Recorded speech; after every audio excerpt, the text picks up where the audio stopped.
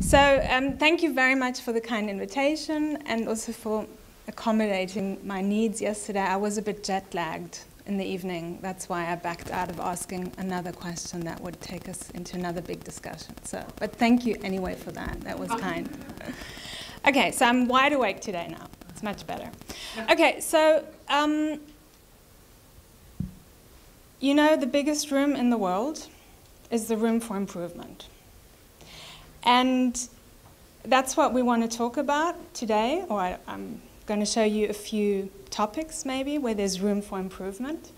I think it's important to understand the challenge, because if we have a good understanding of what the problems are, it helps us identify good solutions. Solutions that won't become tomorrow's problems.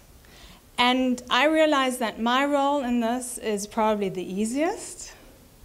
I don't have to enforce regulations. I don't have to write regulations. I don't have to test if products that are being put on the market are really safe and comply with regulations. I'm a scientist, and I can take the 10,000 feet perspective and look at where the challenges are in the theory, not in the practical world. So if you allow me to show you my perspective, which is that perspective, it's clearly not the practical perspective. You can maybe look at me as like a science jester or something like that. I will humor you, maybe I'll annoy you a little bit, but I will give you some of the facts as we see them right now. Okay, so just to be clear on the terms, I'm using these terms. So we all know what a food contact article is. It's the finished packaging, it's the conveyor belt, it's the tubing. It's the article that is intended to come in contact with food. Oftentimes, this term is mixed up with food contact material. The materials are actually the materials that are used to make a food contact article. Food contact articles can consist of many different materials. So I'm going to try and be precise and use food contact article when that's what I mean.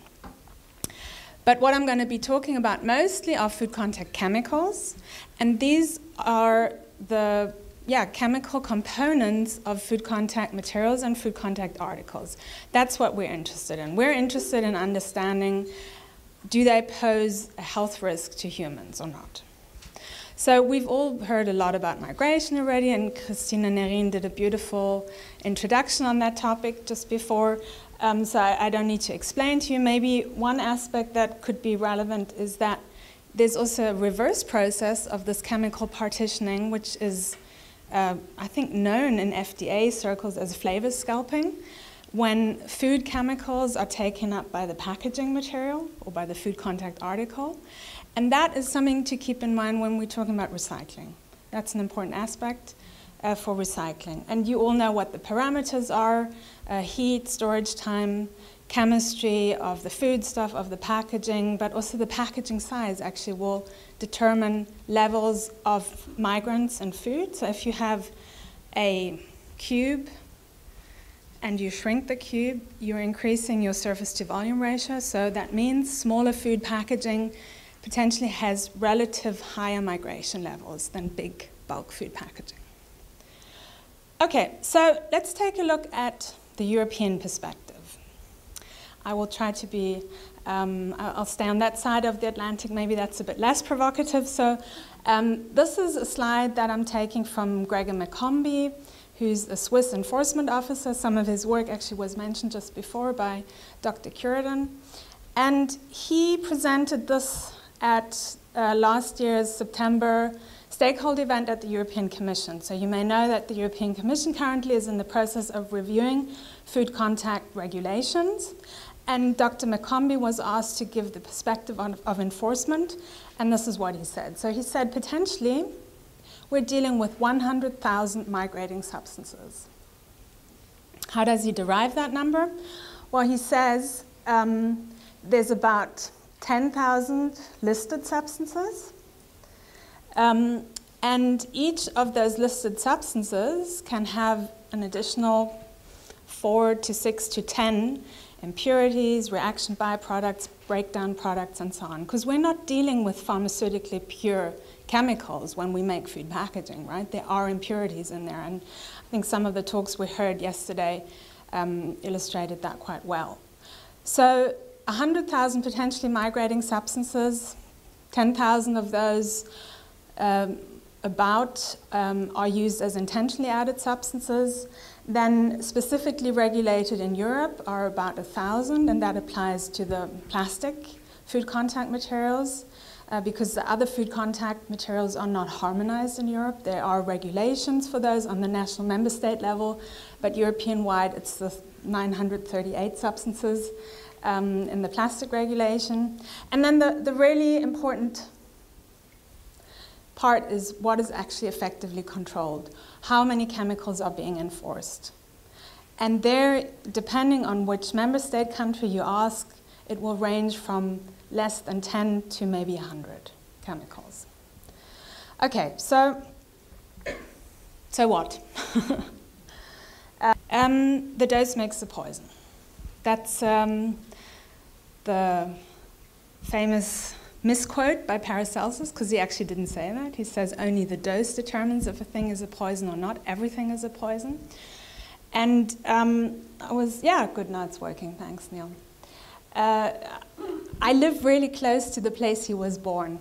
It's like 20 kilometers or so out of Zurich, where I live.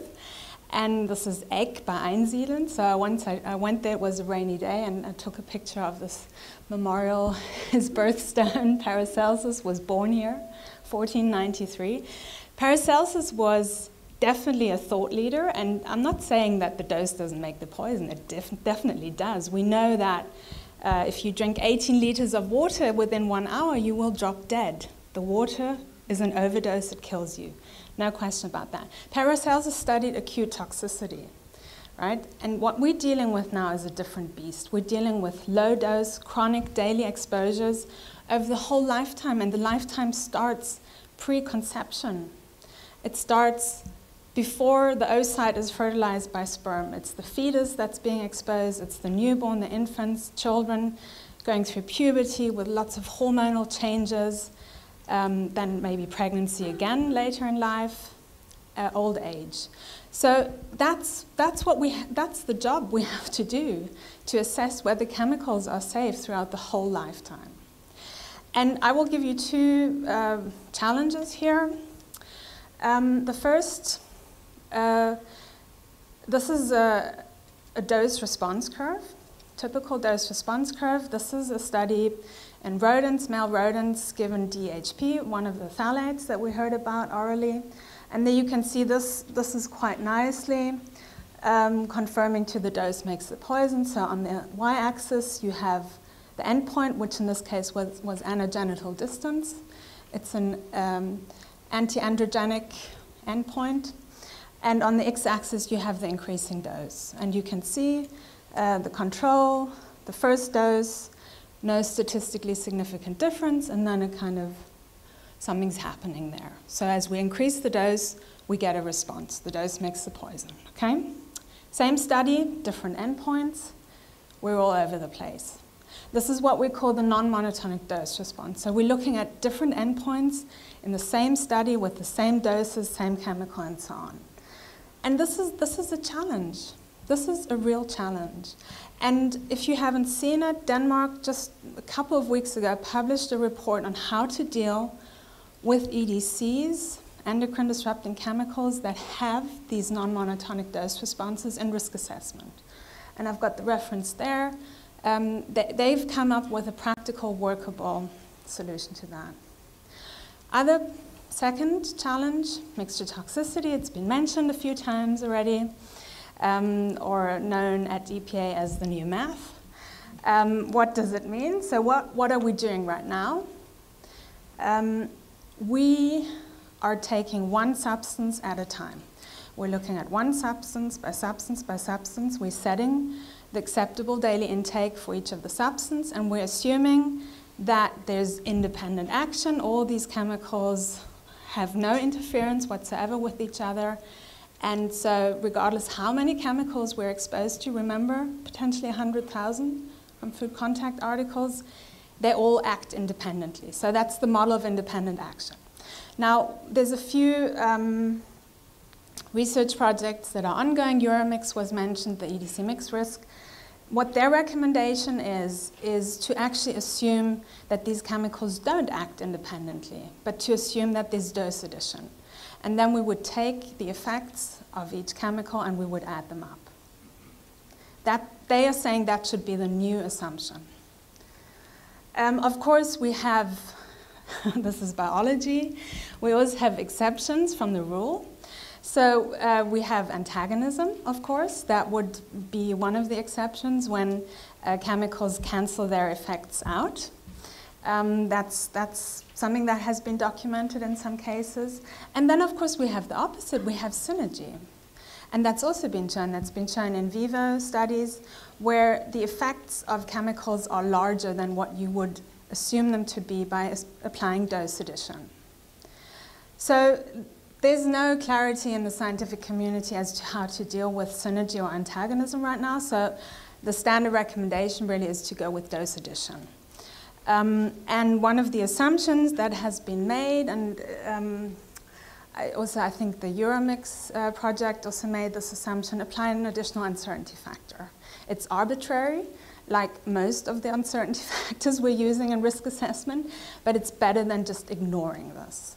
So this is what's being discussed. And there was a very good commentary article in Science by Andreas Kortenkamp and Michael Faust on this that was published last year. So it's a short read.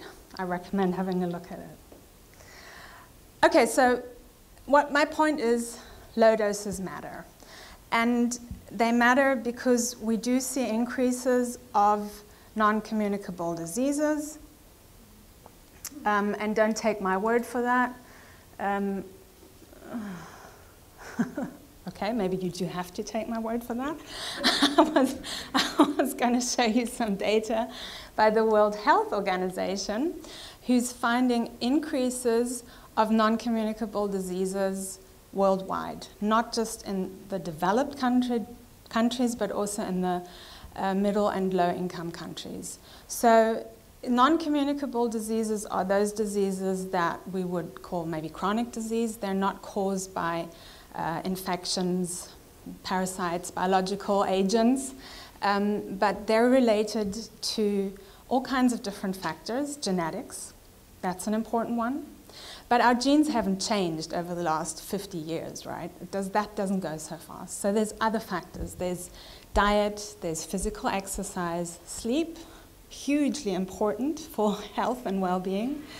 But there's also chemicals, and we know that. We know that chemicals can affect health. We know that from dozens and dozens of toxicological studies. And so it kind of seems like a no or low-brainer to assume that by reducing exposures to known hazardous chemicals, we can contribute to prevention of at least some of these chronic diseases, these non-communicable diseases. And that's the hypothesis that I'm making here. And I realize these are multifactorial, right? So it's not just the one silver bullet, but it's something that can help. And why is it important? Well, because first of all, chronic diseases have a huge impact on our economy. We have, well, in Europe, we have healthcare, right, for everyone. Everyone in Switzerland, if you move to Switzerland, like I did many years ago, they force you to document within a week that you've signed up to a healthcare plan. You have to have healthcare, and it's like that in many, many European countries. I'm not sure what the situation in the US is, sorry, I don't want to go there. So, anyway, so it costs all of us. We're in this together, right? We pay for bad health. It has economic impacts, people missing work, and so on and so on. But on top of that, because money isn't everything, right? It also results in impaired quality of life. People are suffering from these diseases. And I once submitted a paper where I argued that we should be looking for chemicals that can contribute to diabetes. And one of the reviewers wrote back to me and said, well, that's a manageable disease, so we shouldn't worry about diabetes. I respectfully Disagree, yeah. I think we do need to care about that. It's our job. If we know about these things, we do need to care about them. Okay, so, and I'm just going to skip over this. The big question is, are there hazardous chemicals in food packaging? And I just want to briefly show a study done by Professor Christina Nerin, who found a surfactant, surfenol, migrating from food-grade plastic packaging to be an endocrine disruptor. There are several other examples there. We've done our own research on this. We've published several lists of known hazardous chemicals that are authorized for use or used in food packaging. We've published reviews where we found chemicals of concern or substances of very high concern, as they're called in Europe, to migrate from food contact articles. So this is a thing. It's real. We see it, it's happening. These are authorized, known hazardous chemicals. So that's kind of low-hanging fruit. We could do something about that. And I have to applaud the American food industry. They have done something about it. Last year, I think exactly a year ago, March last year, they published a list of food packaging considerations listing a whole bunch of substances of very high concern, chemicals of concern, that they do not want to see in their food packaging. That is terrific. And I really appreciate that. So I don't know if anyone here was involved in that, but congratulations. I think you're doing the right thing. Okay, so we have done a bit of work on this.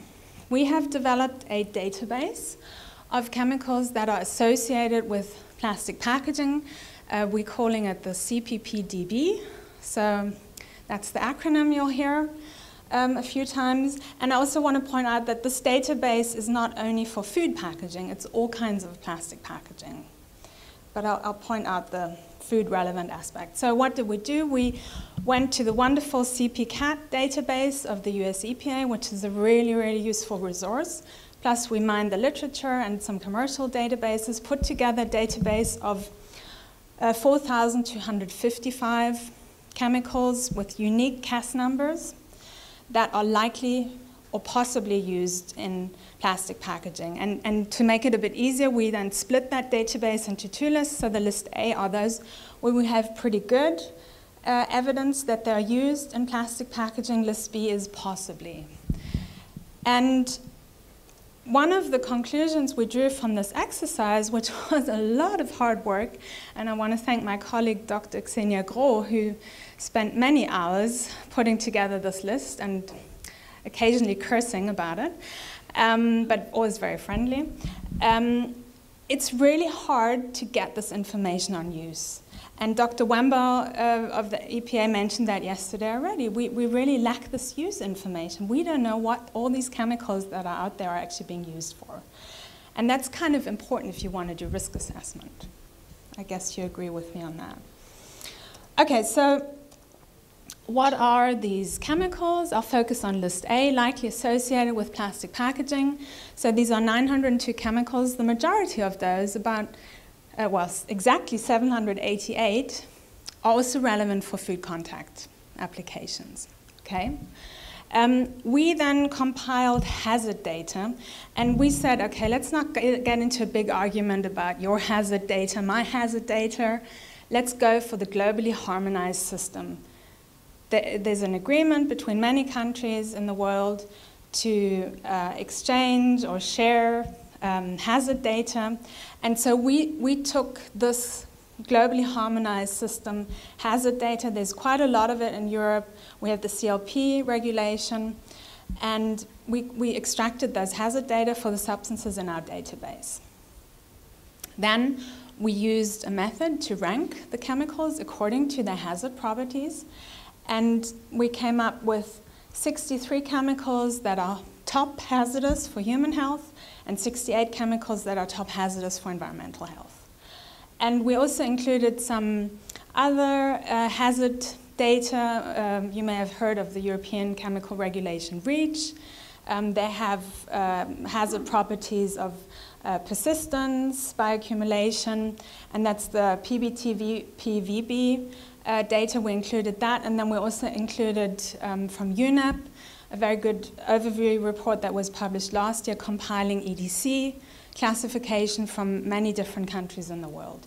So Interesting here, maybe just to point out, EDCs 35, according to UNEP, that's always limited to the ones that actually have the hazard data, right? But all of those are relevant for food contact.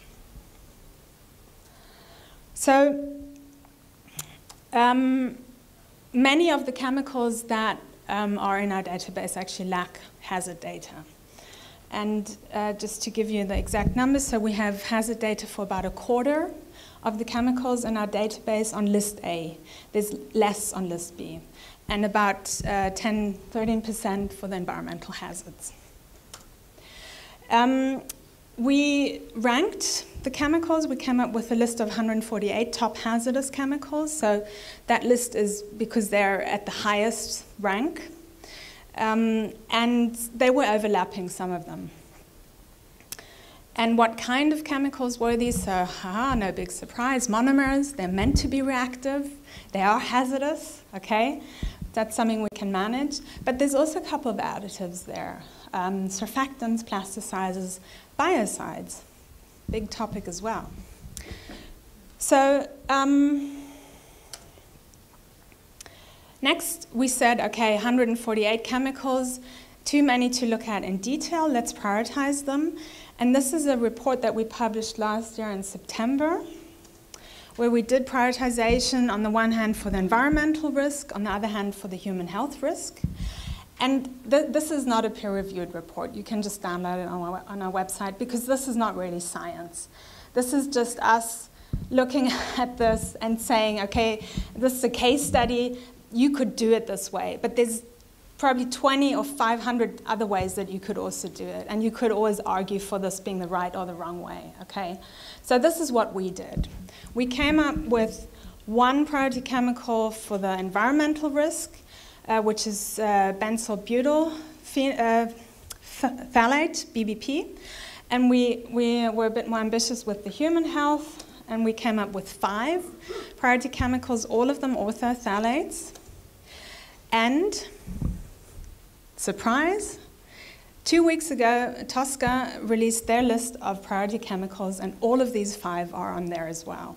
So maybe we did something right, or maybe Tosca just copied our report, I don't know. But these seem to be of concern. Also, just a little side note, the EFSA, I guess most of you know EFSA, European Food Safety Authority, they have just published a scientific opinion looking at phthalates, 5 phthalates for application in food contact plastic, and we've got 3 of those on our list. So they don't have the DCHP and the DIBP. They've got 2 others on there. But I won't comment on EFSA's work here. Okay, so what are we doing with this now? I have 5 more minutes? Okay. So Jim asked me to talk a little bit about our ongoing research. I will do that. It's nothing published yet, so I will be a bit coy about it. But we're really interested in understanding the risk assessment for these chemicals. So we've got Dr. Maricel Maffini, who's also here, who's working on that right now. And we hope, together with Professor Leo Tresander, New York University, and we will be presenting the results of our environmental and our human risk assessment in September, when we're holding a public event on this research project. What we're also working on, kind of a follow-up to this work, we want to understand how food contact chemicals are associated with human health outcomes. That's a big, big topic. Specifically, we want to understand which are the ones that are flying under the radar so far. So we've heard a lot about bisphenol A, we've talked a lot about the phthalates, there's the PFAS, the per and polyfluorinated substances. Those are sort of the ones that everyone's always talking about. We want to look beside the lamp. How did you say? Don't look under the lamppost. Yeah, look beyond. So that's what we're doing with this work. So watch that space. We will hopefully soon publish something on this, starting off with a systematic evidence map for documenting all the migration studies, all food contact chemicals that have ever found to migrate from food contact articles. And we've published a protocol for that.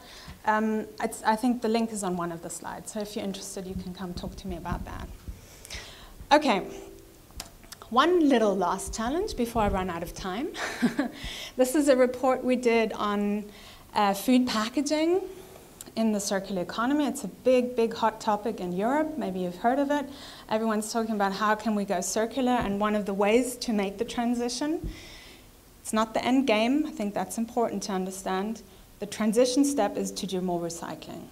And so we prepared this review, published it last year, looking at the 5 major food contact materials that are used for food packaging and how they perform in recycling and what the common contaminants are and so on. So it's very, very data heavy. It's not a fun and easy read, but I urge you to have a look at it.